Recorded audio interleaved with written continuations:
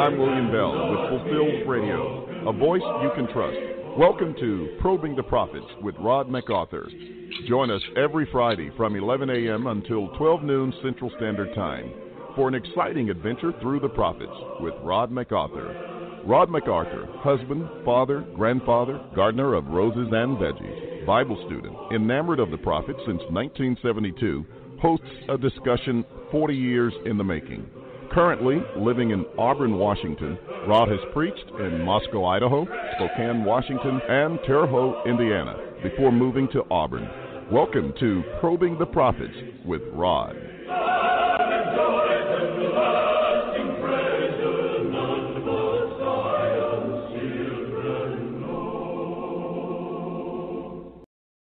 Good morning. This is Rod. Did you know that Jude was the brother of Jesus? There's an interesting thing. I was studying with a young couple last night, and we were reading of the statements of Jesus on the cross, where he said to the disciple whom he loved, "Behold your mother." Then he turned and said to his mother, "Behold your son." And from that moment on, that disciple took her into his family. Jesus had brothers, James and Joseph and Judas, to mention three. He had brothers. Why did he not entrust his mother to one of them? Why to someone outside the family? Great question. We know this from John 7, when Jesus was going up to the Feast of the Tabernacles. His brothers, it says, for not even his brothers believed in him. It wasn't until after his resurrection that they came to faith. Sidebar, I suspect that was a fascinating study if we knew the details, how it came that they grappled with their suspicions, their ridicule, their mockery, their downplaying of his claims, his childhood fantasies to be somebody special and all of that. How it came to be that they dismissed all those ideas and embraced the new truth that he was, in fact, the Messiah that all Israel had been hoping for since the time of David and before. That's a sidebar. The point is, Judas was not entrusted with the care of his mother at that time, but later became a very prominent writer. As we saw last week, Jude picked up where Peter left off in 2 Peter in saying that there is more.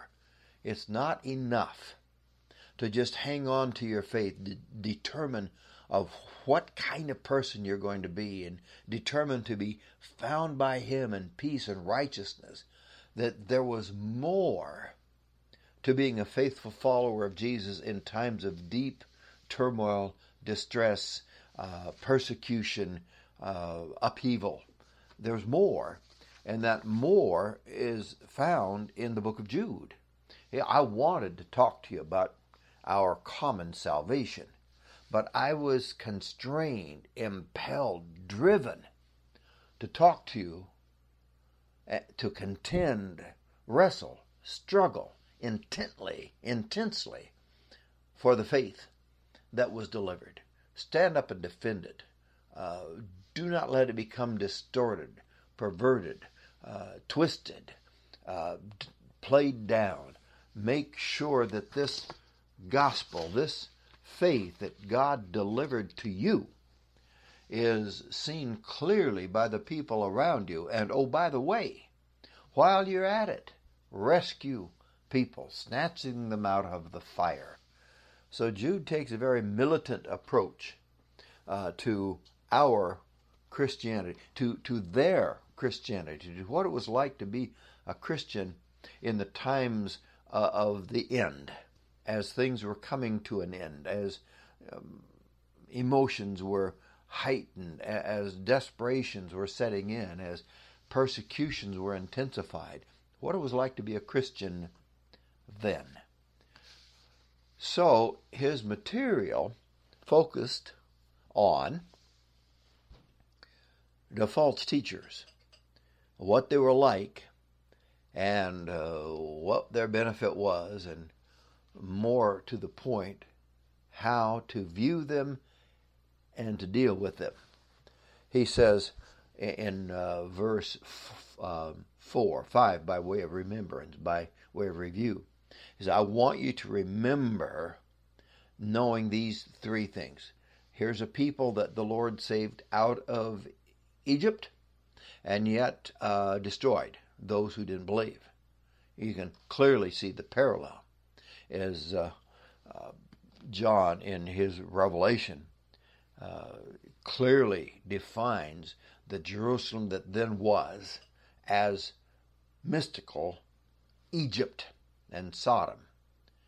That it was literally the place where the Lord was crucified, but it was spiritually Israel and Sodom, Egypt and Sodom, captivity and depravity.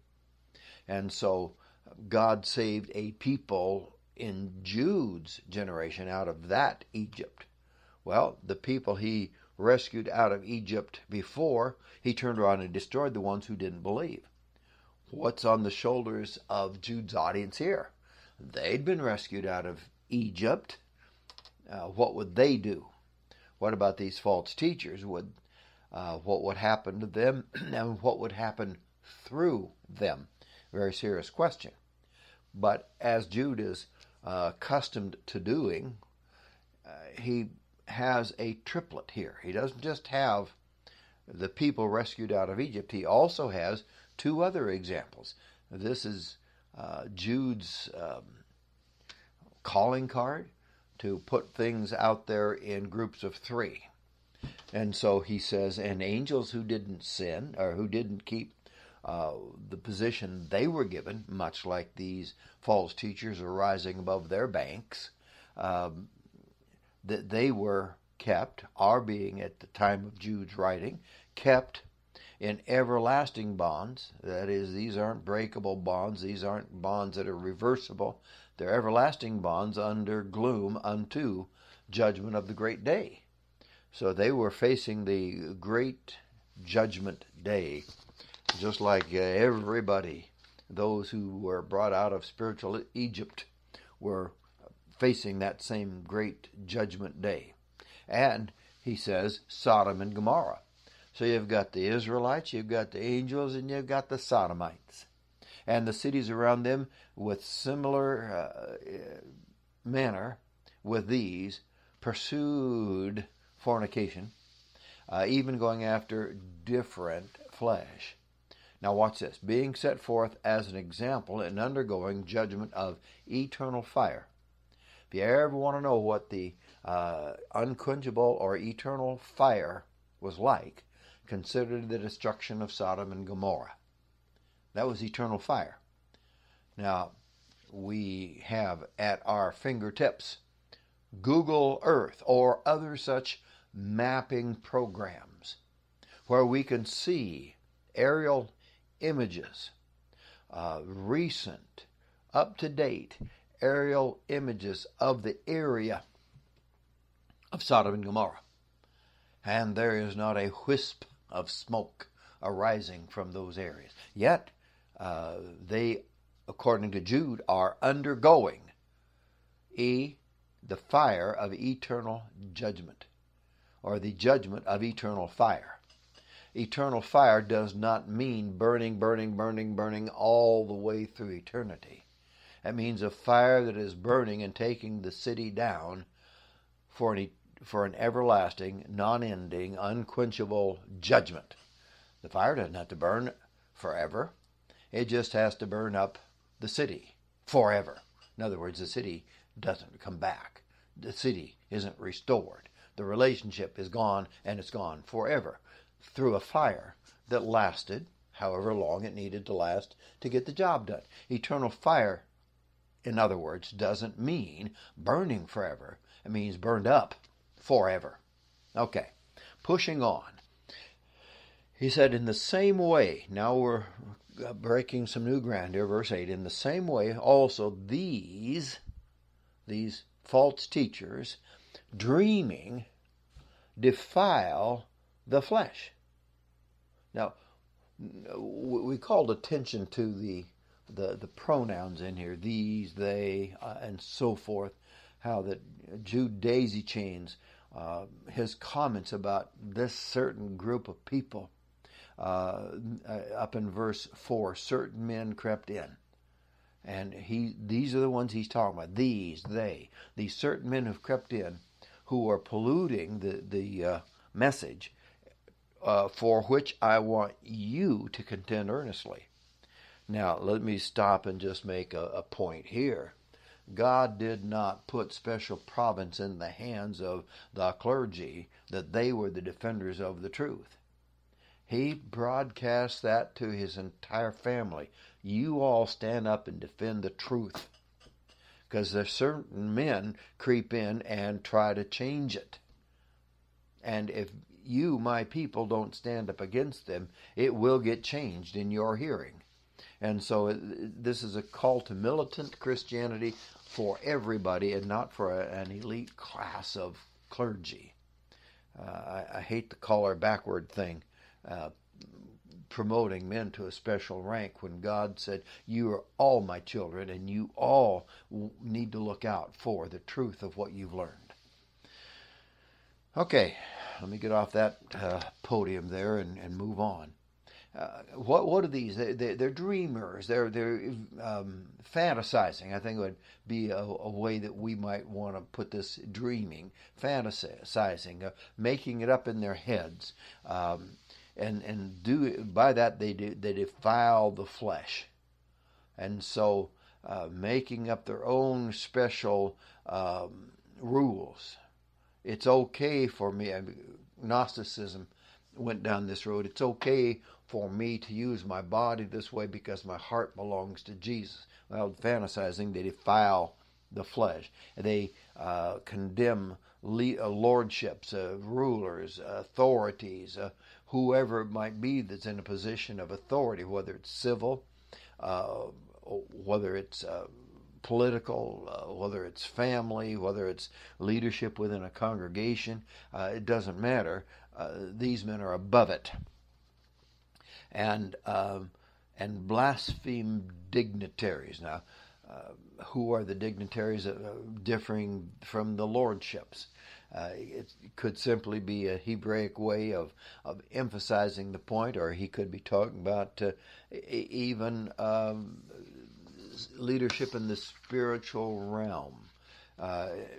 He goes on and talks about how that Michael, the ruling angel, wouldn't dare to say what these men willingly say, even against somebody like Satan. There was a certain province that they weren't willing to cross into. It is God's business. As Paul said in Romans 14, who are you to judge the servant of another? To his own master he stands or falls. God's business is to do the judging. James says there is one judge and lawgiver, and it ain't me. So God's business is to do the judging. My business is to live according to his will, to hold forth his will, and to rescue people by his will. That's my business, but not to judge. Well, these are willing to pass all kinds of judgment and ridicule and out of their arrogance and self-importance. And the contrast, see, is with Michael, the ruling angel, when he was discussing concerning Moses' body, disputing with the devil. So there's an argument going on. It's kind of, in my mind, it flavors the interaction that we read here at the end of Daniel. Not the end, but like the end of Daniel 10, where he says, there, end of 10 on into 11, verse 21, 10:21. However, I will tell you what is inscribed in the writing of truth, yet there is no one who stands firmly with me against these, except Michael, your prince. He had talked about how the prince of this country was coming up and the prince of that country, and so it's a behind the scenes in the spirit world, looking at what's controlling these nations and how that Michael was wrestling against them. And so here I get this idea of Michael wrestling against Satan, contending with Satan. God's got mighty forces out there working behind the scenes, doing things that were not visible to these eyes. But Jude's point is that when Michael did that way back at the time that Moses died and Joshua took over, that he wasn't willing. He did not dare. I mean, for him to bring forth a railing accusation would be for him to daringly do it. He would be crossing into God's province. You see, as wicked as Satan was, and as righteous and good as Michael was, it was no justification on the basis of how righteous the one was and how wicked the other was. There was no justification for Michael to say anything that was God's business to say. That's the point, isn't it? That and I'll just kind of bring that point right back down here to home, and you just hear a lot of, well, let me say it this way. President Trump is a very, how should we say, his personality and his approach is not a unifying, healing approach. It separates people quickly and easily, and there's a lot of folk who are willing to say many, many harsh things about him, things that they ought not to say. He's not as bad as Satan, and they're not as good as Michael, and Michael was not willing to step into God's domain by casting aspersions at or saying harsh things about or pronouncing a railing judgment against Satan. And think about it. Every time a person uses the D word against somebody, they're doing what Michael was afraid to do.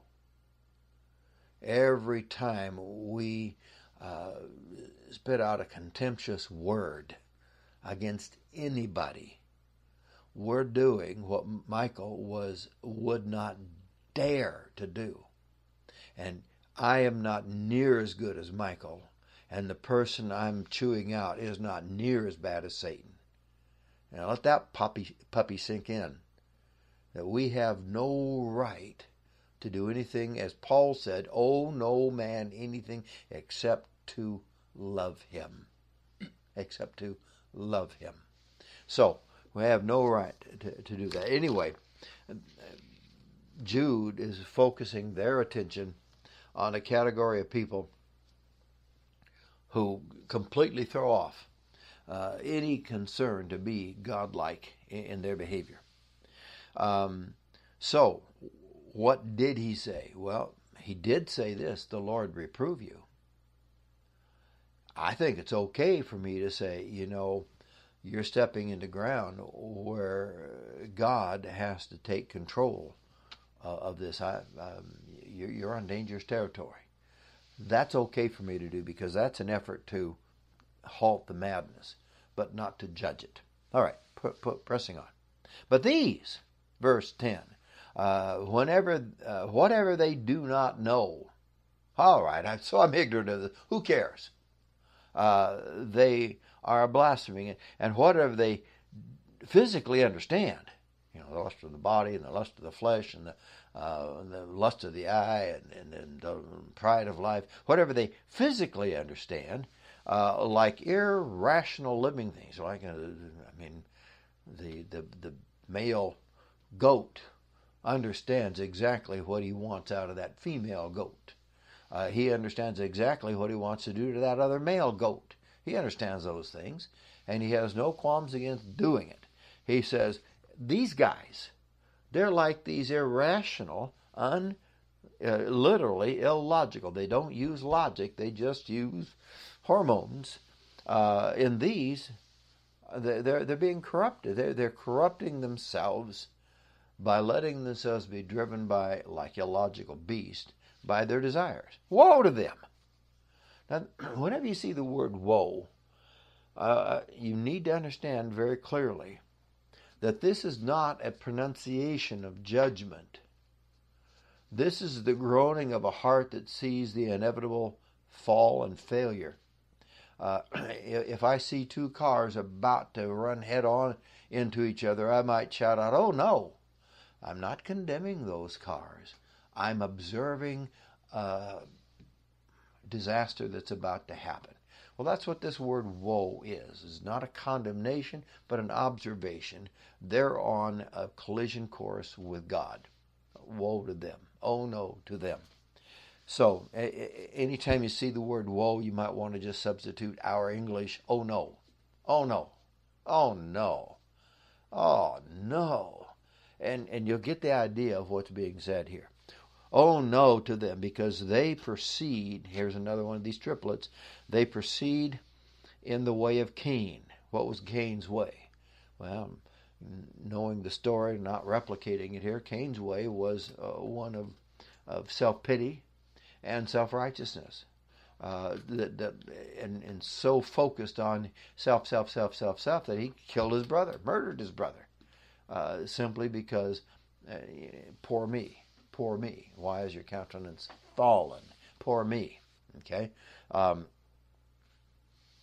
And in the wandering, or the going astray, interesting, this word wandering is planao, which is where we get our word planet. They're wandering. They're just out there circling around, wandering. In the going astray of Balaam's wages. Interesting story there.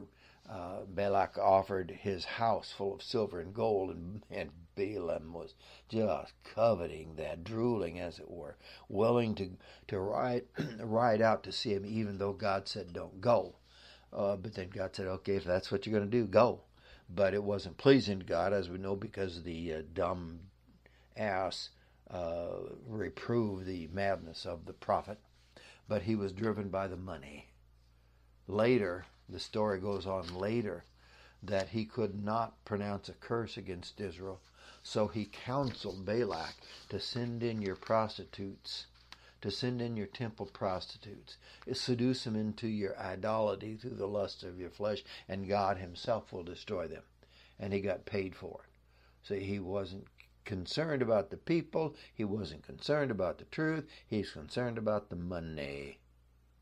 So that's what these guys are. These guys are in it for themselves. They're in it for the money, and then in the contradiction of Korah, they're destroying themselves. So just like Korah, I can be a teacher too. Stand up boldly, assert their desire to be the teacher. They're destroying themselves. So that's what they're like. They're like Cain, who's just interested in self. They're like Balaam, who just wants the money. They're like Korah, who wants the position like anybody else. That's who they're like. And what they are, they're stones in your love feast. I'm not even going to talk about what that is, other than what it says, love feast. There was a feast that was love, a showing of love. Was it a potluck supper? Might have been. But it was where love was disturbed. These guys are stones. I love a cherry pie. I went to a friend's house one time. They were brand new Christians in the area, and they invited us over, and she made a lovely cherry pie. Guess who got the one cherry that hadn't had the pit taken out of it? That's right, it was me. I got that. What was that like, getting a cherry pit in a bite of my cherry pie? I love cherry pie. Hot, fresh out of the oven cherry pie with a scoop of French vanilla ice cream on it. I'm drooling just thinking about it right now. And then there was a stone in it. That's what these guys are in the feast. They're not adding value. They're adding injury to your feast. What are they doing? They're feasting together without fear. They have no concern of what they're doing to you or to themselves. In fact, they're shepherding themselves, tending, caring for, literally shepherding themselves. They're waterless clouds. Just imagine an arid or semi-arid country, and your crop needs water. Well, right now, here we are in Washington, in western Washington, where the annual rainfall is something like 5 inches a month, 60 inches a year. It doesn't come that evenly distributed, but normally we get about 2 inches of rain in May. So far we've had less than 1/8 of an inch so far in May. I don't have much of a garden. I got a couple things. My asparagus patch desperately needs water. And so I see clouds coming over, and I say, well, there's a promise of rain. But they come and they go, and we've had, like I said, less than 1/8 of an inch of rain so far this May. And so the clouds have a promise of hope, but they don't fulfill the promise. Clouds without water, carried by winds. It gives you a sense of instability or transient, blowing in and blowing out, coming in, blustering up like they got something, and they leave and they got nothing. And typically, if it's a waterless cloud and the wind is carrying it away, the wind is evaporating whatever moisture, soil moisture, is here already, and so drying it out even further. He says, fruitless autumnal trees. Well, when would you expect to find fruit on a tree? Autumn. But these trees are fruitless. In fact, this word autumnal means late autumn. Generally, what's the condition of a tree in late autumn? It's also leafless. And so he says, twice dead. They've got no fruit. They've got no ability to produce fruit. They're going to be uprooted. Wild waves of the sea foaming up their own shame.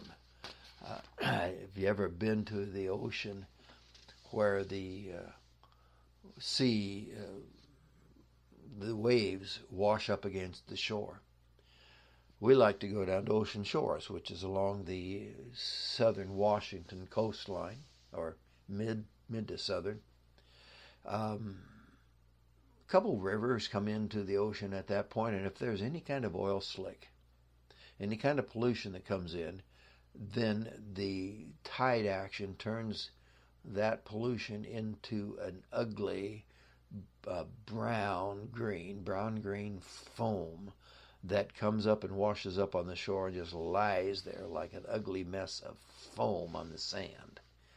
That's what these guys are like. That's what they're like. Wandering stars, for whom the gloom of darkness has been kept unto eternity. I want to talk about that for a little bit here. Wandering stars. The idea, as a kid, man, I loved to see a shooting star. It's what we call them, a shooting star. Meteorites.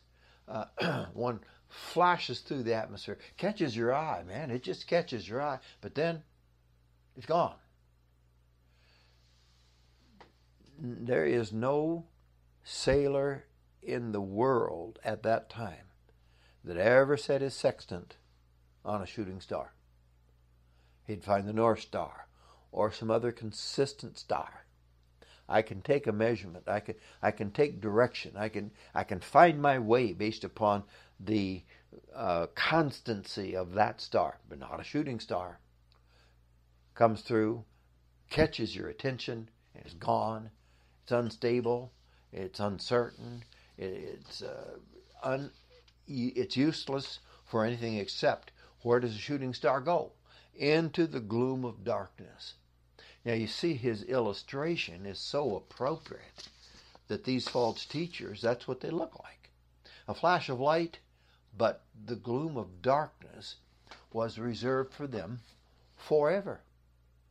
Now, when Jude talked here about darkness, he's talking about something that was so beautifully and wonderfully illustrated while Jesus was on the cross. That 3 hours of darkness was not accidental. And it was more than just me seeing how hard it was for God to watch his son do that. It was typical. It was typical of the darkness that Israel was in as they crucified the one who came to deliver them from it. An intense, deep, impenetrable darkness that was upon the nation. Let me read where I have often read here in Isaiah chapter 8. As Isaiah and his disciples are hunkered down for the storm that's approaching. Bind up the testimony, seal up the law among my disciples. That's verse 16. And then in verse 20, to the law and to the testimony. There's a call for the entire nation to be paying attention to the law and the testimony. If they do not speak according to this word, it's because they have no dawn. You see, there was a darkness coming, fast enveloping the nation, as the Assyrian army took them captive. It was an end to God being their light and their shepherd. Now the Gentiles would be the shepherd over God's people. It was a time of national darkness. They will pass through the land hard-pressed and famished, and will turn out that when they are hungry, they will be enraged and curse their king and their God as they face upward. The only time God's people will be hungry is when the curses came upon them. Leviticus 26, Deuteronomy 28. The curses would come upon them if they failed to keep the law and the testimonies. Okay, so they would be in this famine, and rather than turn to the law and the testimony, they'd turn their face to heaven and curse their king and curse their God. Then they will look to the earth and behold distress and darkness, the gloom of anguish. They will be driven away into darkness. And here Jude says, for whom the gloom of darkness has been kept unto eternity, they will be like wandering stars, shooting off into that gloom. Now, Isaiah goes on in chapter 9 and says, yet there will be no more gloom for who was in anguish. In earlier times he treated the land of Zebulun and the land of Naphtali with contempt. But later on he will make it glorious by the way of the sea, the other side of the Jordan. Galilee of the Gentiles, the people who walk in darkness, will see a great light. Well, that's quoted in Matthew 4:16 of the beginning of Jesus' ministry. So the gloom of darkness would be replaced by this light that was Jesus. This enveloping light of all who came to Jesus would be shrouded in light. But these have nothing but the gloom of darkness and have it unto eternity because of their attitudes. Okay? Now, he says, even Enoch, even Enoch. Wow, does the speculation begin right here. Some of the stuff that I've looked into and read and listened to indicate that this is one of those places where speculation can run rampant. And yet what it says and what it doesn't say are fairly significant. Even Enoch, the eighth from Adam, prophesied, saying, the Lord came in holy marriage to do judgment against all and to reprove all souls concerning all their ungodly works of which they were ungodly, and concerning all the hard things which ungodly sinners spoke against him. And it's clear from the citation here that Enoch was concerned about ungodliness, and that Jude saw Enoch's citation as prophetic. You know, there was an ungodly high priest that made a prophecy. it is expedient for one man to die and that the whole nation not perish. This he said being high priest. He prophesied concerning how that the death of Jesus would spare the nation. John 11. That doesn't mean that the high priest was intentionally making a prediction. He was stating an ungodly act for which the nation was held accountable. That is, the murder of their Creator. And yet, being high priest, he prophesied of what God was actually doing. So, just because Jude said that Enoch prophesied doesn't mean that we can't, on the face of it, make it any more than these words that Enoch said apply to us today. And yet, if you look at it, when I say us today, I'm talking about Jude, his approach to it. The us today that lived when Jude wrote these things. Yet you look at it, the Lord came. That's past tense. When Enoch said it, it was past tense. And Enoch's quote can't be taken as a prediction that at some later time in earth history God would do these things. Though it can be, but for the reason I'm about to state. Enoch was describing the unchangeable character of God. He came. I don't know when. You look, Jude is Enoch was the 8th from Adam. You stretch out the history there, and he's 1,000 years or more away from Adam. Plenty of earth history going on there, but we don't know a specific event when God came in a judgment prior to Enoch, and yet Enoch's language indicates it was prior to something that happened in the past. Now, Enoch was about 600 years before the flood, and maybe his comments had to do with the increasing wickedness and what God would do again. But the key word there was maybe. The point I'm getting at is there's a lot of speculation about this quote, but what you can take from it is, what you can't take from it is, well, this was written in the book of Enoch, and there is a book of Enoch, and this quote very similar to this is found in it. But that book didn't come into existence until a century or two after Jude wrote. So, or at least its existence was not discovered, and there's a lot of is very, very the evidence of it is very, very fragmentary. Much later, a translation of what I'm getting boggled here in what I'm saying.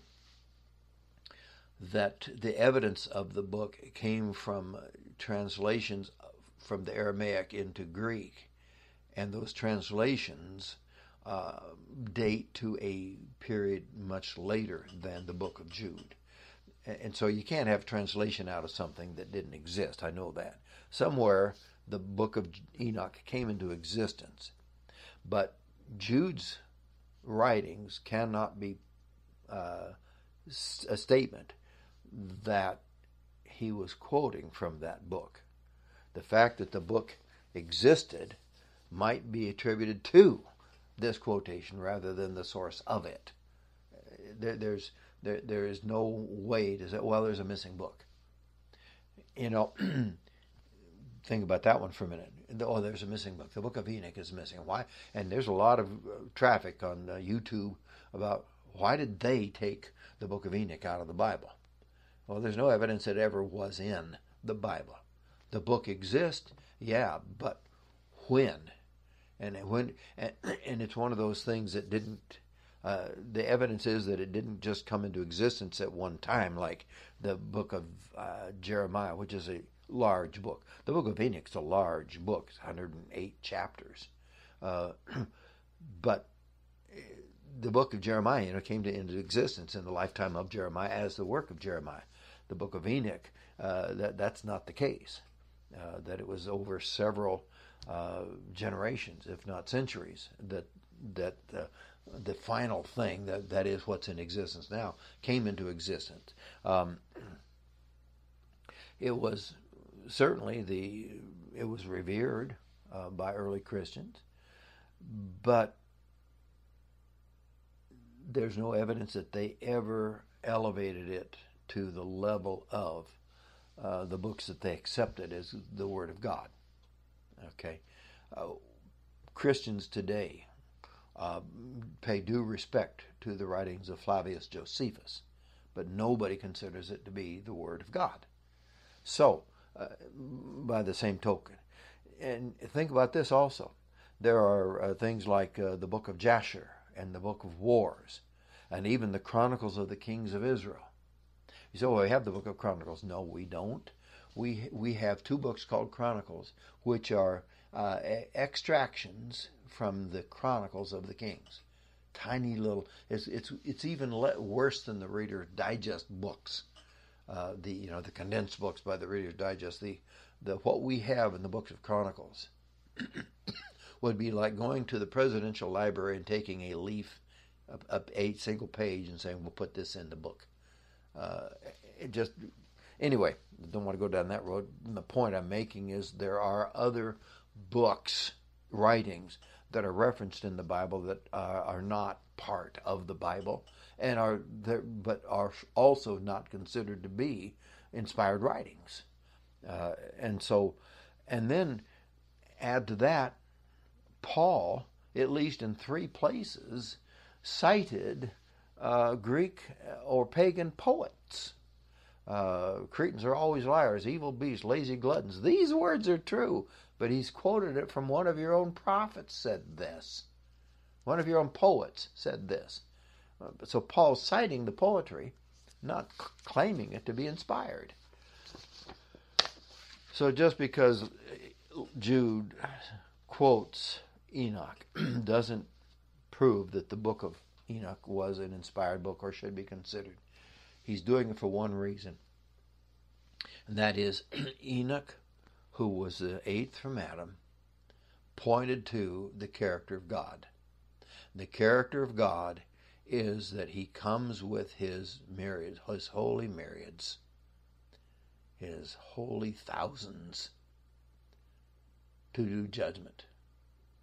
He judges things. Now, earlier we read that Michael was unwilling, would not dare to bring a railing accusation against Satan. But here we read that God is willing to act against ungodliness. And that's why Jude said back in verse 3, you need to contend, that is, struggle intensely for the faith. You need to make sure it's clear, a beacon of here's where safety is, here's the way out of danger. You need to make sure that beacon is clear. And more than that, you reach into the storm and you pull people out. We'll see that here in just a minute. He says, however, in verse 16, see, there's a judgment coming, and God is the one who's going to do it, and you are his people, and you are the rescue point in this troubled society.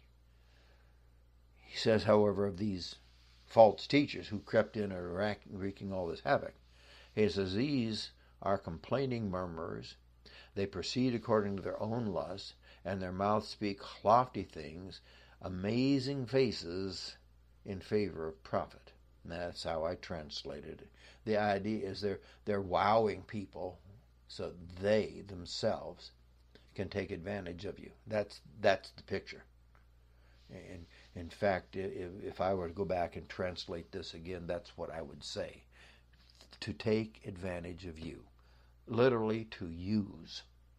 To use. That's the literal Greek word.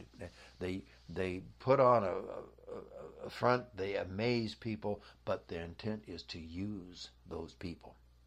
But you, beloved, so here's the trash that's come among you, the impressive picture that they paint, like shooting stars, and they're impressive, and they're bold, and they're brash, and they're aggressive, and they just have this aura of wow. But all they are is emptiness and death, depravity, and use. They will use you. But you, beloved, you're different. Remember the words previously spoken by the apostles of our Lord Jesus Christ. That's 2 Peter 3, isn't it? I mean, that's exactly what Peter said. I'm writing, this is the second time I'm writing, to remind you of the words of your holy prophets, or the words of the holy prophets, and the commandment of our Lord Jesus through your apostles. See? And so Jude is saying the same thing Peter said, that they said to you that in the last time there shall be mockers proceeding according to their own ungodly lust. And that's what Peter said as well. These are those who make separations, physical, devoid of spirit. That is, what did Jesus say the night that he was praying in the garden, just before they arrested him, and the next day he's going to die? I pray, Father, that these might all be one, even as you and I are one, that the world might believe that you sent me. Here, these are those who make separations. They're not there to bring a congregation together. They're there to find a group of followers who will support them. They make separations. They're physical. That's all they want. They just live for the flesh. They're devoid of the Spirit. But you, beloved, building yourself up in your holiest faith, most holy faith, building yourself up in your most holy faith.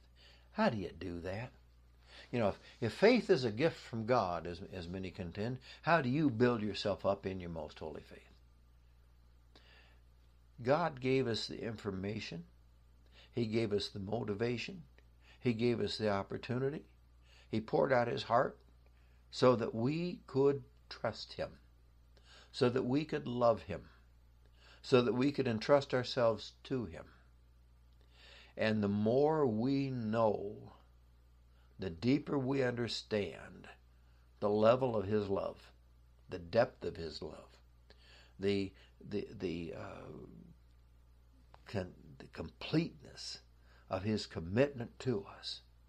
See, the more we understand that, the more we build our heart to be strong in trusting him.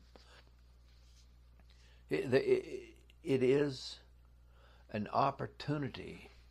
I don't want to use the word responsibility. I like the word opportunity. It's a gift.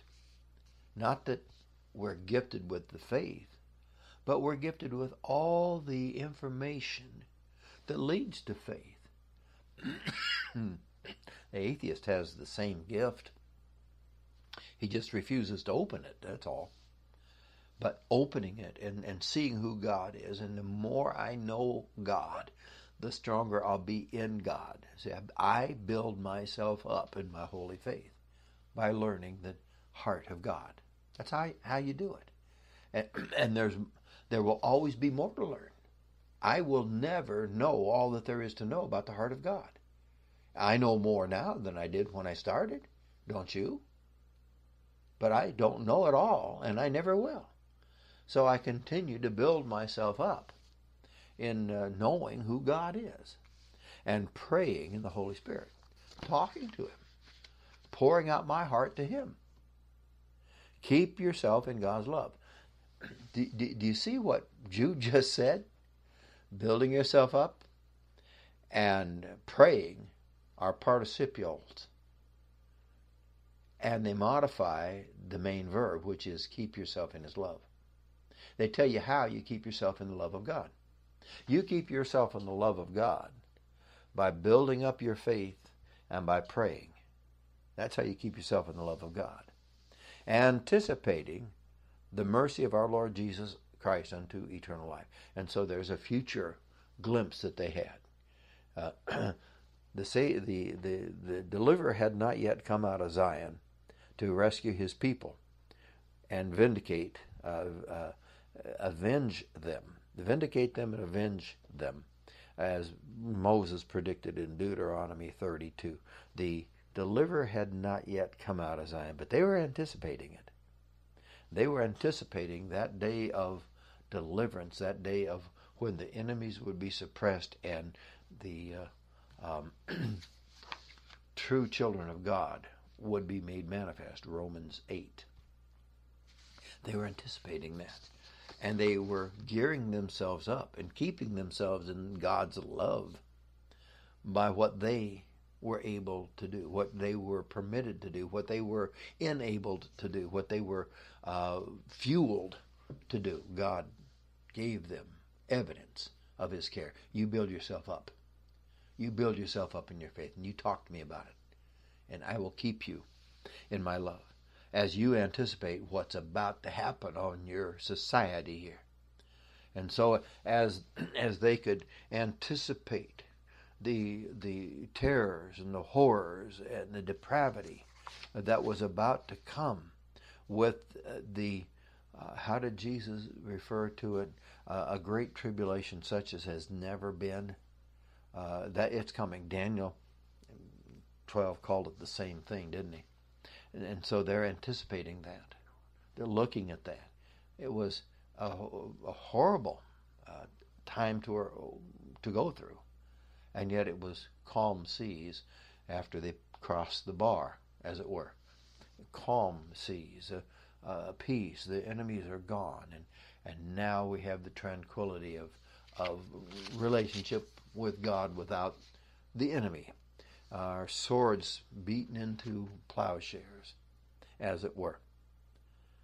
Anticipating that. And so with that on their horizon, there were people around them that either were struggling, they hadn't built themselves up in their most holy faith. They weren't praying, they weren't connected to the love of God the way they could be. Should we just watch bodies floating by and not reach out and grab a few? He says, no. In verse 22, and show those mercy who are doubting. They're not as solid as you are. You be merciful to them. What does mercy do? The mercy is that heartache that wants to help. That deep compassion. I see somebody who's struggling with their faith, and it's easy to say, that faith is on them. Jude said, be merciful. Show mercy to the ones who are doubting. Okay? So, people who haven't built themselves up on their holy faith, what do? I take them under my arm and throw my arm over their shoulder and I say, let's sit down and talk about this. And who is God? Who is this God that you're not quite sure can help you? Who is this? Now, I want to jump in right here and say, I know I'm keeping all of this thinking back at the calamity that occurred on the Jewish nation and the freedom that came to the children of God because of it. I know I'm focusing on that because that's what Jude was talking about. And yet the same principles of rescuing people who are doubting, who aren't quite sure that God cares, is that only for that one period of time? Or is that for me also? Yes, for me also. To find those who are struggling with their faith and throw my arm around them and say, let's look at it this way, and here is God, and I know in the sadness of my heart that there have been some that I let get away before realizing how far down the road they were. That's changing. Verse 23, but save some, snatching out of the fire. And so here's this, that just wow, they're almost gone in snatching. Whereas in verse 22, there might be a sense of tenderness and compassion. In verse 23, there's also the compassion, but you get a sense of urgency. You might get a sense of,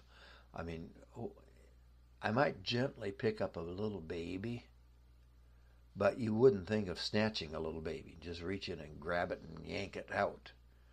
And yet, if the mama is holding her baby in a burning room and she's hesitant to make a step, you might just grab her and throw her out the window. Get out here, this place is going to burn down. She might break her arm in the fall, but you've rescued her.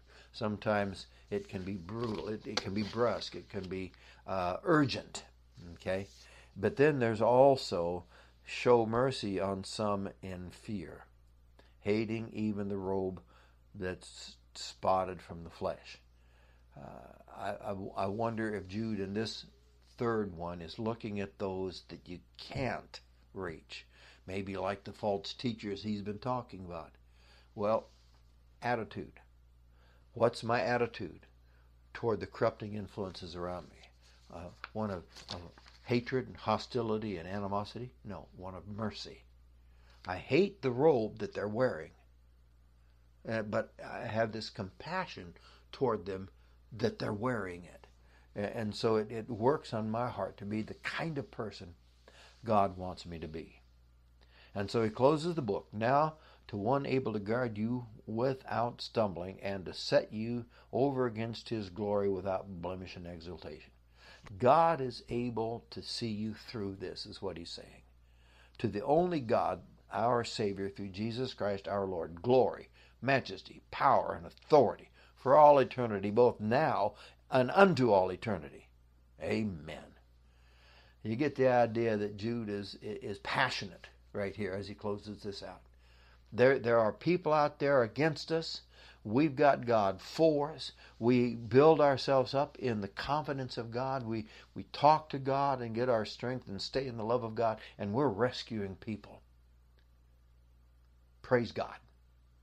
Well, that's where we're going to end our story today. Appreciate your kind attention. I appreciate you listening to these podcasts. I'm debating in my mind whether to look at more New Testament works. There's two grand New Testament works that I really haven't spent any time in, both the book of Romans and the book of Revelation. Haven't looked at the letters of John either, have we? But I got this itch and this hankering to go back and lay my foundation again before addressing those New Testament works. I just have the sense that I need to go back through Moses and the prophets.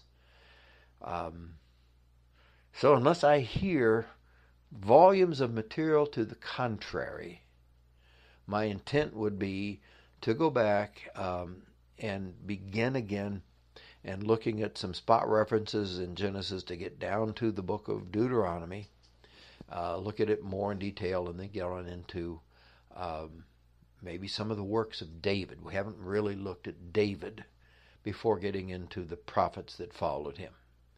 Well, that's kind of my plan, and I hope I get some feedback from you. But until next week, this is Rod saying, walk with God. Have a great day. Goodbye. Whoever is wise, let him understand these things. Whoever is discerning, let him know them. For the ways of Yahweh are right, and the righteous will walk in them, but transgressors will stumble in them. For the past hour, you've been listening to Probing the Prophets with Rod MacArthur. Stay tuned each Friday for Probing the Prophets with Rod MacArthur, right here on Fulfill Radio, a voice you can trust.